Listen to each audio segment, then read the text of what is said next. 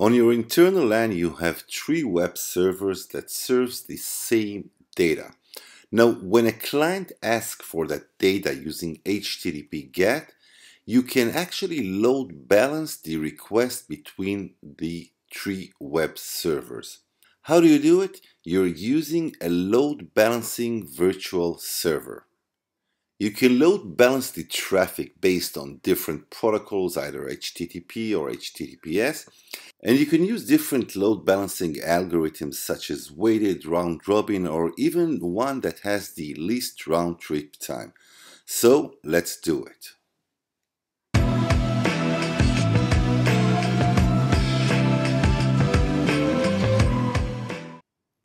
Creating a load balancing virtual server is quite similar to creating a virtual IP, but this time we're creating a virtual server with different load balancing algorithm and from different types.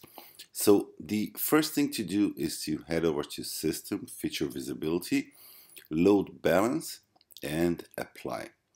Once you do so, you will see that in Policy and Objects you have a new Virtual Servers menu. Let's just create one. Let's name our new virtual server web server. The type will be HTTP, but you can also use HTTPS and other protocols. The interface is our WAN1. Now, although it is virtual, it has to have an IP that you got from your ISP.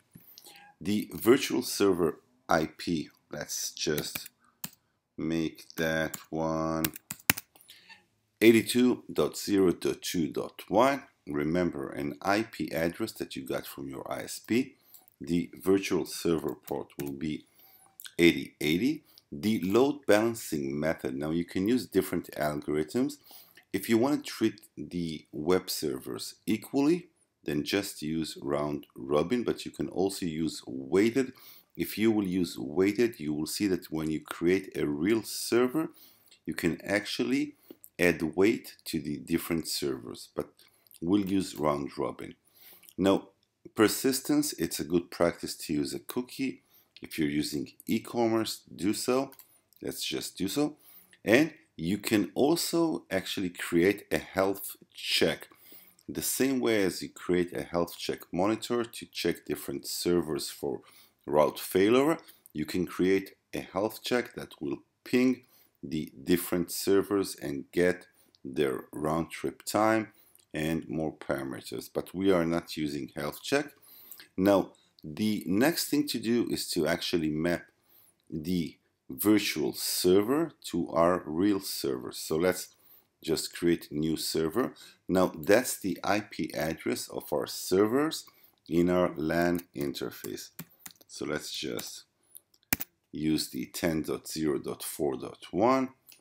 Port will be port 80, and when you're using maximum connections equal to 0, that is limitless connections.